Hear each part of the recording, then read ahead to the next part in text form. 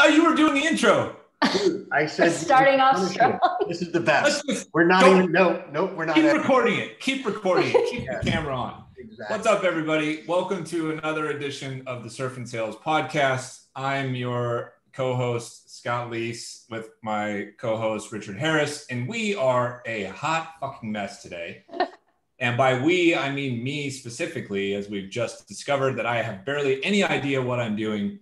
Welcome to the Surf and Sales podcast, brought to you by Salesforce Sales Cloud, Gong.io, the game changer for sales, lead411.com, and our latest and greatest sponsor, Vidyard.com, for all things video in your sales process. We are joined today, luckily, thankfully, by a woman that we are friends with and have known now for a little while. Otherwise, this whole lead up to the show could have been quite awkward. But she knows that we're a mess, so this is not news for her. Ladies and gentlemen, welcome to the show from Chili Piper, Ashley Zagst. Good to see you again, Ashley. Welcome back. Good to see you, and thank you so much for having me. I'm excited to finally be on Surf and Sales. We should also mention that Ashley is a Surf and Sales event alumnus. Yes, true. She is. Yes. When she says to finally be on Surf and Sales, she means the podcast, right? Not the event itself. Indeed. Yes. Which actually, there's a rumor that you are potentially one of the returnees to Surf and Sales in November. So you'll be coming back for your second stay with us. Yes, it was that good. I had to come back. Love it. Tell everybody a little bit about, who you are and what you're doing right now in your current role. And we know that role is changing and about to be brand new again. So talk to everybody about that. So, Ashley Zagst here. I am SDR team lead at Chili Piper, transitioning into the account executive role at Chili Piper. And I came into sales from the marketing side of the house after 6 years or so in marketing world and in the tech startup land. I decided to switch over, as some people will say, to the dark side, and haven't been happier. Definitely, yeah.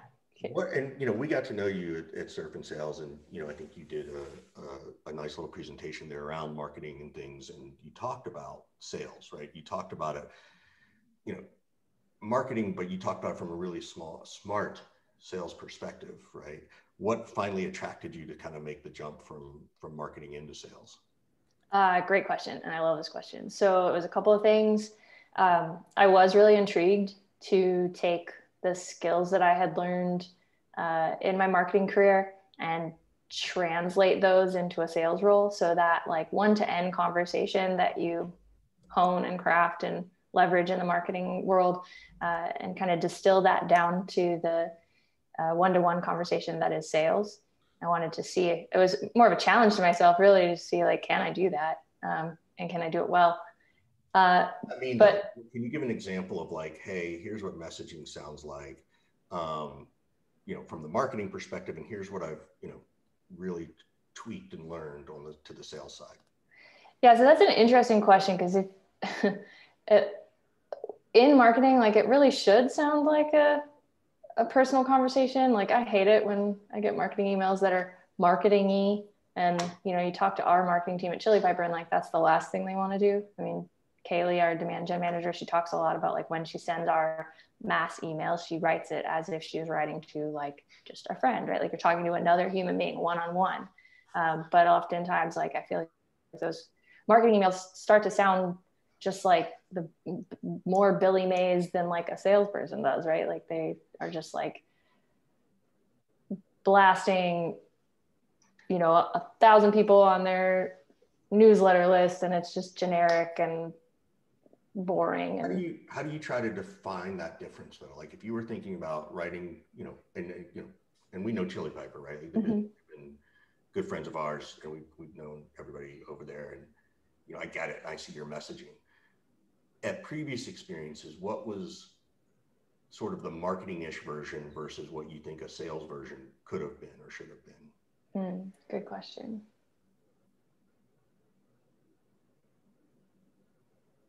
I'm going hard. Yeah. Hard questions early. So I think, let's see, I don't know. I feel like I've worked at really good organizations with marketing teams, so it wasn't too bad. Like at Viral, for example, we would send a newsletter every week, and maybe I'm biased because I wrote it, but like we would share. It was a video advertising platform, and so we would share. We had coined a term called advertainment. The push was to be creative with your content, not making ads, but making entertainment that then like promoted your brand, whatever. And so, we would share content that was performing really well in the advertising space. Like we distanced ourselves as a marketing team from being like, we are by rule the ad tech company, and we have these ad hosting, products that you can use. Like we weren't product focused. We weren't like, you may not even know what we do, but you knew we had something to do with advertising. Like, because we didn't want to be that salesy, pushy, like, yeah. Even the idea of advertainment, at least I can paint a picture of that in my head. Or like I can kind of grasp what that means, not entirely, but I'm like, okay, that's different than advertising. It makes me think it's going to be interesting and compelling, right? I like that. That's a really good example. So, talk to us. So, how long were you at? So, here's the first question. So, you transitioned from one company over to Chili Piper. You were coming in Chili Piper as an SDR. Were you nervous? Yes. Here you have life experience. You've got business experience. Like, what was do you remember what your nerves were about? Yeah, I mean, it was totally new. I had been immersed in the sales world for a little while. I'd been to Surf and Sales. Like I was, hanging out with you guys. I did as much as I could to prepare before going into the role. I even took like a part-time outsourced SDR job to like get practice on the phones before I started at Chili Piper. And I want to come back to that, but keep going. Yeah. So, I mean, I was like as prepared as I could be. And I was still nervous because it was totally new. I knew that I was making a career change. I was excited. I wanted to immediately hit the ground running and just learn as much as possible so that I could then be like the best SDR. I mean, I had high goals I set a high bar for myself from the beginning. I had very big short-term and long-term goals that I planned on achieving and like have done a few of those already. Did you have any doubt that you would be successful, or did you know that you were going to get good at it?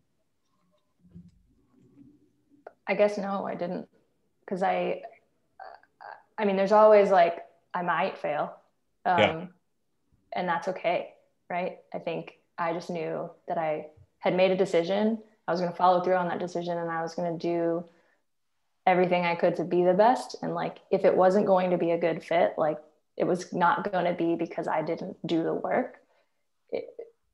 So I didn't really, I guess I didn't really have doubts that I would be successful. I'm a high performing human. Like when I put my mind to something, I'm going to do it. Yeah. Do you think that more folks from marketing can make a relatively seamless transition like you, or do you feel like, you were cut a little different from the cloth, so to speak? I don't know. I think if they want to, they can. I think this goes to like any transition from any department or any different life space into something else. Like if you really want to make that transition, then you can. You just set yourself up to do it. You figure out the steps you need to take. And I think some people get turned off by transitions like that because they feel safe where they are. They don't like change. They don't like uncertainty, or maybe they're okay with those things, but they see, oh, it's going to take me a long time. Like maybe they're like, oh, I don't want to go backwards and start over again, like be at the lower level of something and then have to work your way back up. Yeah. But like in my eyes, I saw it as like, I don't mind if I have to be an SDR for a year or more, or whatever it is, because I want to learn that function and get all those skills so that when I do take the next step into an AE role, like I'm ready to go and I've got those skill sets built up, and then I'm learning some new skills and I'm just compounding that. And then I'm going to be the best that I can at that role. Yeah. And continue moving on. Did you hear that, Richard? There's still hope for you to leave sales and become a marketer.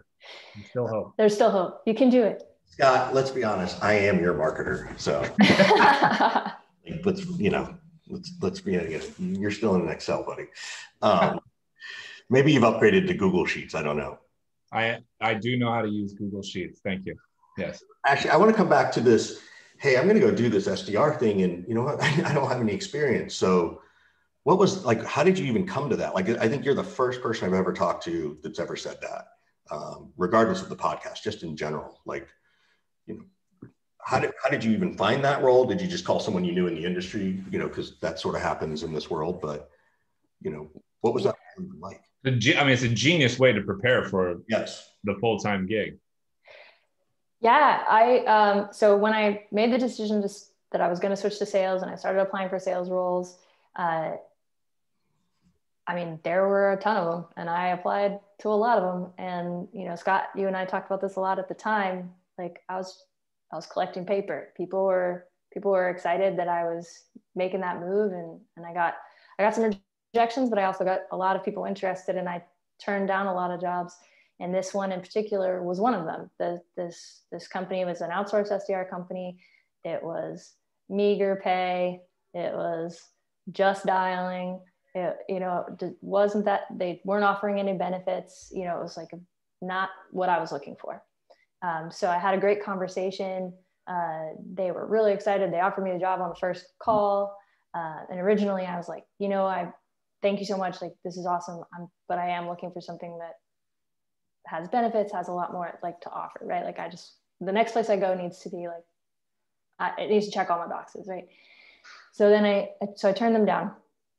And then I was continuing to apply, and then I thought about it and I realized like, yeah, I don't have experience. And some people are like, okay with that, but I'm not. Like, I want to be prepared when I go in. And I was like, let me see if this guy's up for this. And so I called the CEO back and I said, look, I don't know if you're down for this, but I would be open to taking on this job part-time and, you know, making calls for like 3 to 4 hours a day, learning, gaining experience, whatever. But I want you to know, like, from the jump, like, I'm going to be applying for other roles, and I'm going to be, you know, when I get something that's like checks all my boxes, I'm going to be piecing out. And he was like, okay, well, what does that timeline look like? And I was like, I don't know, but at, 2 to 3 months maximum is what I'm hoping for.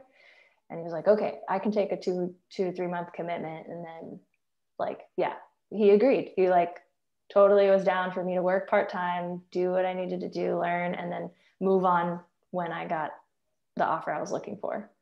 And what were the things you picked up in those 2 to 3 months, right? Yeah. One thing was huge. That cold call conversation, we were calling I could call for like 4 different companies in one day. Right. And that varied from like IT companies to cannabis tech companies to payroll companies. Like it was across the board. So the thing about the scripts we were given, which, we didn't have to read them verbatim, whatever, but it's a different conversation. 70% is sales language, just general sales language. The other 30% is product specific. So I didn't need to be like a product expert to have the conversation. Also, my job was not to sell the product. My job was to sell the meeting. And that was a huge point that I picked up and learned. In fact, that's something I share with my team on the regular at Chili Piper. I'm like, you guys aren't selling a product, you're selling the meeting. Yes, you need to have product knowledge, but we're not diving deep in the weeds when we're making cold calls and trying to talk to people and get a meeting set up. That's really cool. Where did all this come from? Like, sort of, okay, if I'm going to do this, I'm going to figure this out before I do it. If I'm, this sort of, I can't remember the words you used. It's a highly motivated human. What was that? High performing human. Yeah. So What was that like? What was Ashley like, as a young person growing up? Wow. So one, I was the kid that couldn't walk anywhere. I didn't walk. I was like running, jumping, like spinning. I mean, I was a dancer my whole life, and I played sports, and I wanted to be the best at everything. So like lots of energy, couldn't sit still. I lived, my room was like the whole upstairs in my house. And like, I couldn't walk through the middle part of that upstairs without doing some sort of like trick, I was like doing some sort of like flip or whatever through the space. So if that gives you any indication, of energy level, I don't know how my mom survived. I sent her all the love yesterday for Mother's Day. And yeah, I mean, I was in school, I was called an overachiever, which I didn't like that term. So I decided to coin my own, high achieving. So, I mean, I just wanted to be the best at everything. Like I said, I danced. I knew from probably around 15 years old, 14 years old, that I wanted to be a professional dancer. And then when I got into the Joffrey Ballet School, I went and then went on to be a professional dancer. And like, so again, like when I set a goal for myself, I achieve it. Do you set out processes? Do you sort of go backwards? Okay, if I want to do this, I gotta, like, did you go back and say, okay, I'm going to dance for 3 hours a day, and that's how I'm going to get into this school? Or, how did you set that? I don't think at the time, I don't think I had that, like, I could have articulated that, but yeah, absolutely. Like, I knew I wanted to be the best, so I had to be in the studio more than anyone else. I knew that, like, and I loved it, right? So like, if going in and being in the studio before class started or staying a little after class was over, like, that didn't seem like work to me. That didn't seem like extra effort. It was just like, oh yeah, I want to be doing this. And it's the same now, like and I know there's a conversation about like, do you love what you do, or are you passionate about what you do, or are you just doing a job? And some people will argue that, like, I mean, I saw KD had a great post about this the other day. Like, he didn't get into sales because he loves it, but does he love it now because he's dedicated so much of his time to it and has like worked on his craft? Yeah. And like, I get that. I think like, I wasn't like over on the marketing team being like, oh, I really want to get into sales because I just love it so much. But now that I'm in it, I'm like, I do. And I'm working really hard at it. And that makes me love the work I'm doing even more. I got one more question, and then I'll let Scott ask some stuff. So you went and became a professional dancer, right? Mm-hmm. You are a high performer. High achieving. What made you just, did you have an injury that made you leave, or was it, something else, or the politics of the business that you were like, oh, I don't like how this part of the bullshit works? So it was a combination of things. I kind of had a back and forth career in dance. I did stop for a little while after like some health issues and mental health issues. And then I got back into it because I went back to school. I went to college for dance, and I was in a much healthier place mentally and physically.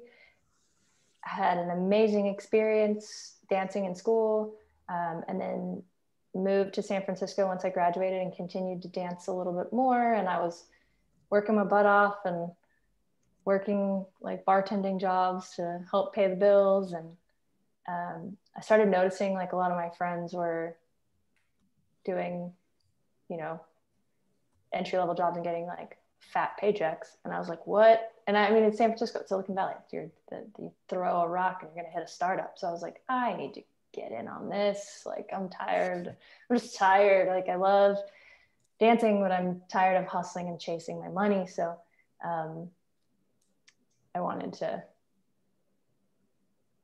try something else out. So that was like another life transition, career transition that I made. And, I took some time. I did a lot of informational interviews. I talked to my friends who were working at other startups in various departments to kind of figure out where my transferable skills might best fit.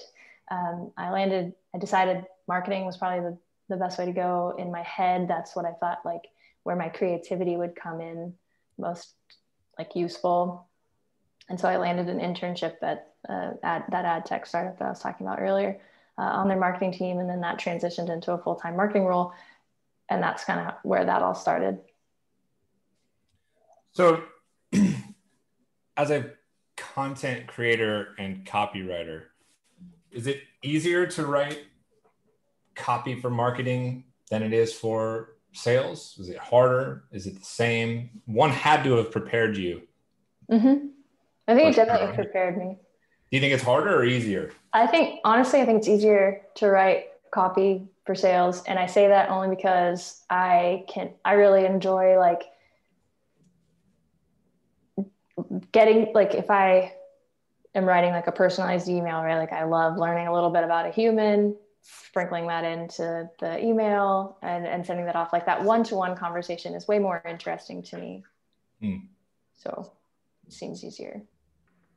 So if it seems easier, then perhaps that's a little bit why the SDR kind of role, you gravitated towards it and you've done so well at it.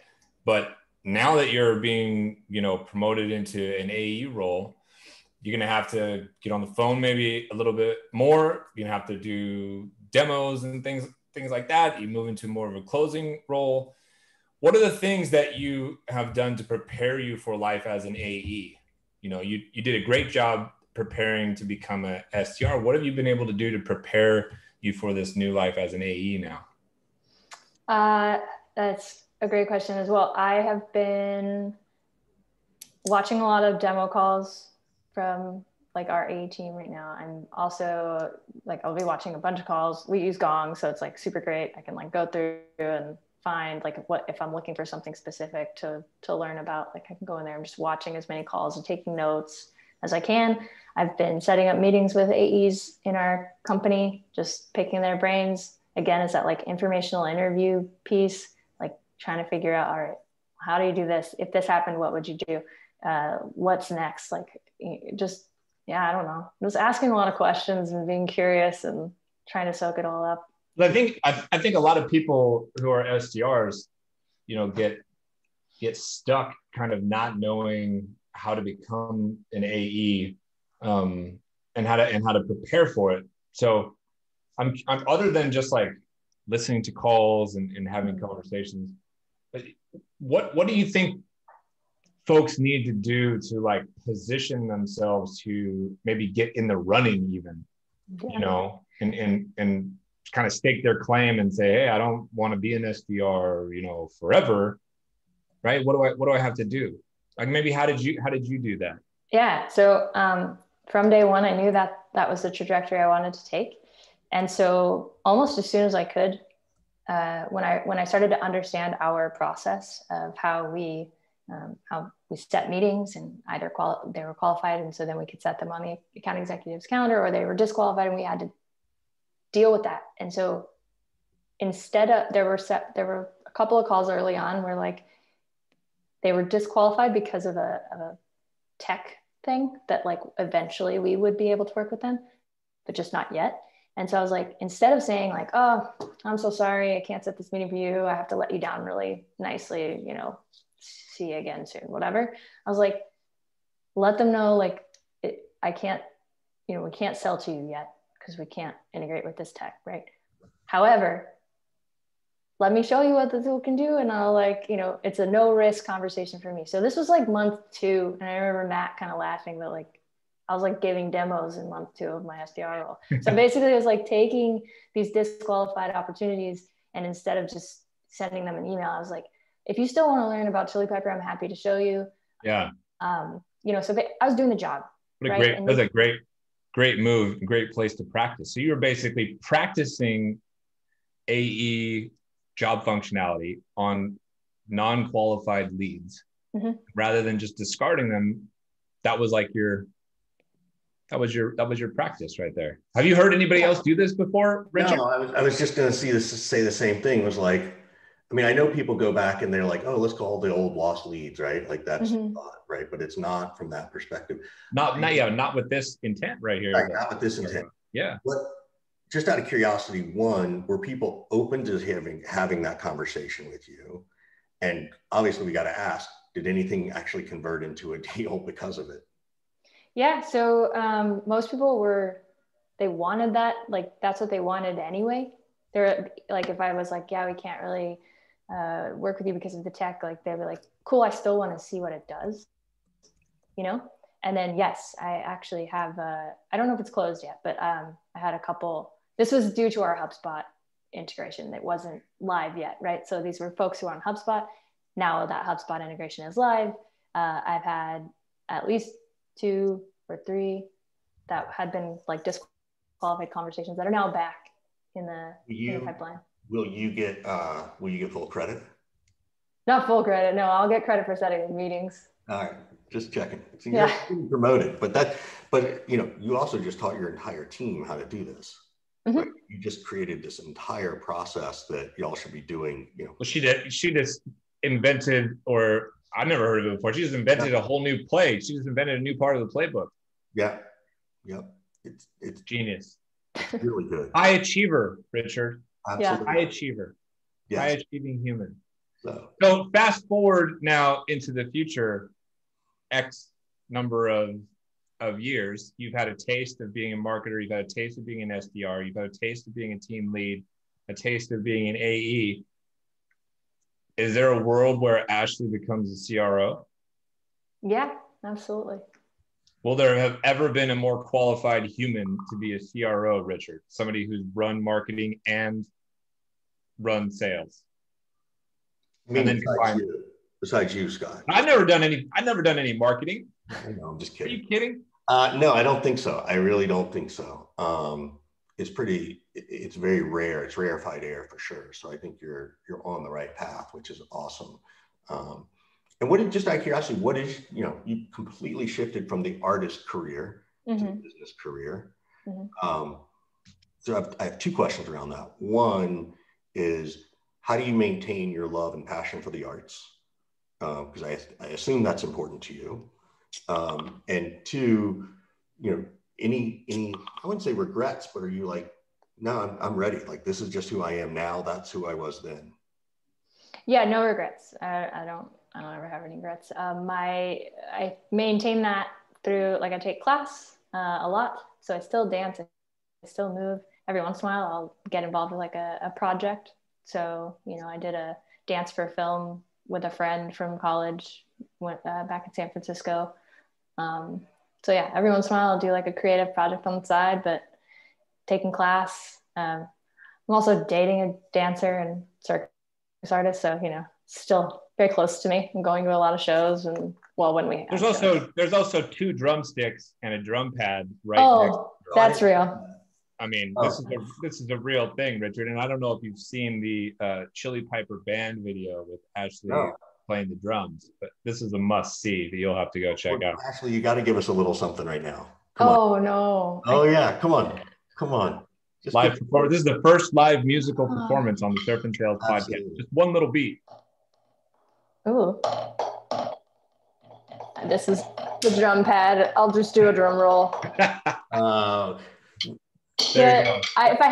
rather play on my kit for you than on my drum pad. I suck at rudiments, which is what that's for, which is why I have it, because I'm bad at them. I had no idea you were a drummer. I know you're a surfer. I know you're a dancer. I know you're a future CRO. I know you're a high performer, high achiever. So what are the things that are difficult for you right now? Because I think somebody listening could get the impression here that, like, Ashley can literally do fucking anything. And that's probably true. But, like, I know you, and, you're not immune to struggling and failing and sucking at something for a minute. Like, what are the things that are hard for you right now in your role? Yeah, that's a good point. And thank you for kind of highlighting that. I am not perfect, and I do struggle, and things can be hard. And so I think most recently, like, being in a team lead role, it's equally fulfilling and frustrating, because Scott, you talked about this the other day, like, leading people, there's managers and then there's coaches. And like, when you were talking about that, I was like, oh man, am I just a manager? Like, just kind of like reflecting on how I'm working with my team and what we're focused on, what we're talking about, what we're doing. Like, I want to make sure I'm not that, right? And so that's an area of like, but I'm so new. So I'm like, still just trying to figure out the coaching piece versus the managing piece, or like, you know, being invested in the human and also helping them succeed without just being totally like tunnel vision on metrics and activities. Like, though, that's still something that I'm like, I don't know, swimming in a little. How do you, and so what are you going to do to sort of prepare for that? What do you do to solve that problem? Just reiterating all the things you've been saying, but I love to hear it. Yeah. I mean, I have the wonderful luxury of being coached by Michael Tuso at Chili Piper. And I think every week in our meeting, my brain explodes because he shares some other like tactic or perspective or whatever it is for me to like try out or use or just absorb. Did you go to him or did he come to you? Is that part of the Chili Piper culture? Like, did you go to him to say, hey, I want to get better at this? It was kind of a mutual thing. It was like an obvious, like he wanted to make sure that I had time on the calendar with him. I wanted to have time on the calendar with him every week, given that I was moving into that team lead position. Yeah. I wonder, so when you went to, as you were starting your transition, kind of going back a little bit from SDR to AE, you talked about getting on the phone and talking to the AEs and asking more questions. Was that you taking that initiative? Like, hey, I want to learn this. Yeah. Which that's the pattern I keep seeing with you is like, okay, if I'm going to do this, I need to talk to a bunch of people first, right? Like you talk to your friends who were working at tech companies, and then you were talking about it's, you know, eventually going into sales, and then you took this part-time SDR role and all those kinds of things. There's only been like one or two other people I've ever interviewed that really did that. And I think that's a really, really powerful message I want to make sure we call out for folks listening. Looking back on all this, what would you have done differently? Not necessarily that what you did was wrong, but just like, oh, now that I know this, here's what I would have done.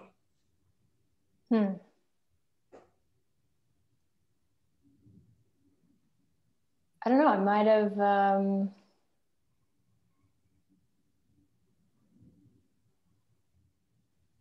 I don't know how to answer that really.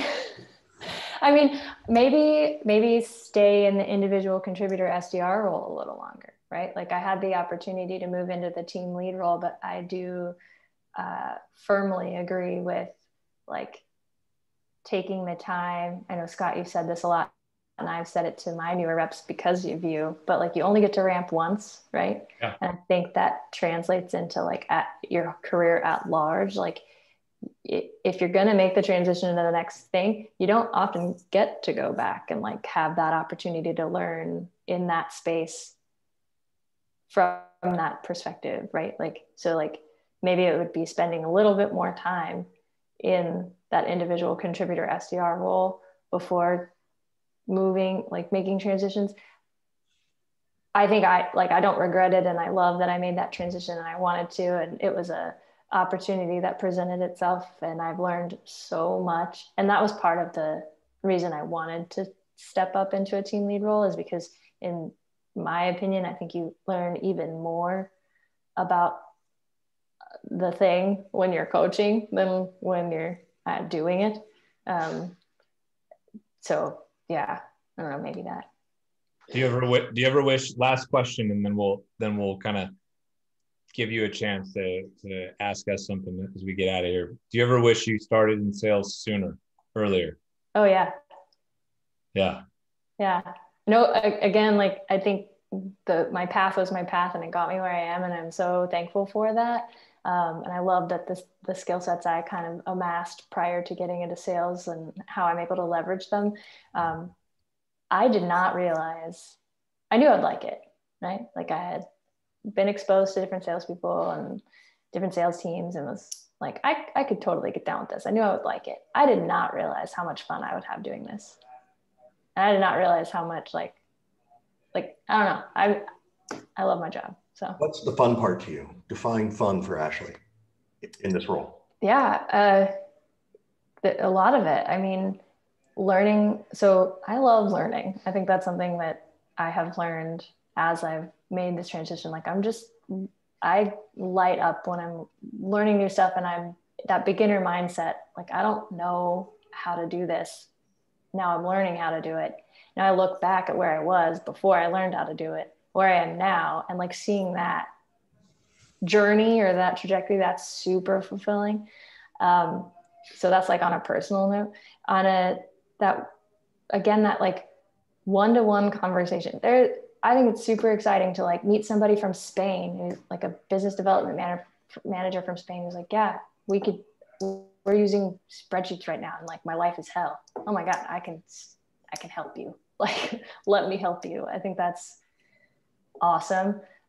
What's not fun is when, I call somebody and they're like a total D-bag on the phone, but I think that's happened to me maybe like 3 times in the past 10 months. So she's got a better ratio than you had, Richard. Yeah. Well, that's pretty normal. So sorry. Yeah. I'm too anxious and nervous, I think, when I was doing cold calls back in the day. So, well, this has been super fun. And, before we ask our last question, Ashley, quick shout out to our sponsors of Vidyard, Lead 411, Salesforce, Sales Cloud, and of course, Gong.io, who is revolutionizing the way that organizations are educating the beginner mindset in sales. So, Ashley, what can we answer for you? What questions would you like to ask us now that you've known us more than these 45 minutes? Yeah. So, I am just now making the transition into the AE role. I guess outside of what I've already been doing to get ready for what's coming, like, do you have any advice? On making sure I can be the most successful AE. You go first, Scott. You're closer to the ground on this. I don't know how to give Ashley advice anymore because she already does everything that she's supposed to be doing and does so well. I think my advice would just be to make sure you protect your health and your head, over everything else. You already know that you're going to be good. You're good at everything you do, but we also know, historically, that we can burn ourselves out and get too tunnel visioned on something, put too much pressure on ourselves, expect too soon of immediate results. And, you don't have to be a superhero. You're allowed to just be a human and have a good, progression and a good ramp, and a good successful career with it. And it doesn't have to happen instantaneously. It might, and that would be great, but don't beat yourself up too bad if it's a little rocky at the beginning. Yeah. I'll give you a piece of tactical advice, like in the sales role, and I agree with Scott on the mental health side of things. I talked to a couple of AEs, and they did something very simple, kind of like what you've done, of like, oh, that's really smart, to always go to President's Club. And one of the things they do is on every call, before the call, they do a real 30-minute call prep. And that means they write down each person, each title who's going to be on the call, obviously the things that you're pretty sure are important to them based on the role, right? Then they would write down the objections that they think that person might give them. And then they would write down their response to that objection, so that by the time they get on the call, they've already rehearsed a little bit, right? If they bring up competition, if they bring up pricing, you now have written out based on the perspective that you think that person's bringing. And it also, it also gives you the ability to be flexible, because maybe they won't bring up that objection.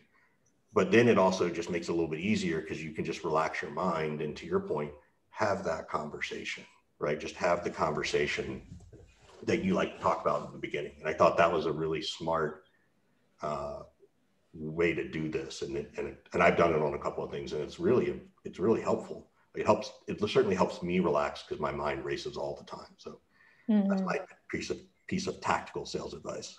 I love that. Thank you. Thanks for coming on the show, Ashley. We love seeing you and spending time with you, and we'll see you live in person in Costa Rica Yes. in a couple months. Heck yeah. Thanks for having me. This was great. Miss you guys. Miss you too. Thanks, Ashley.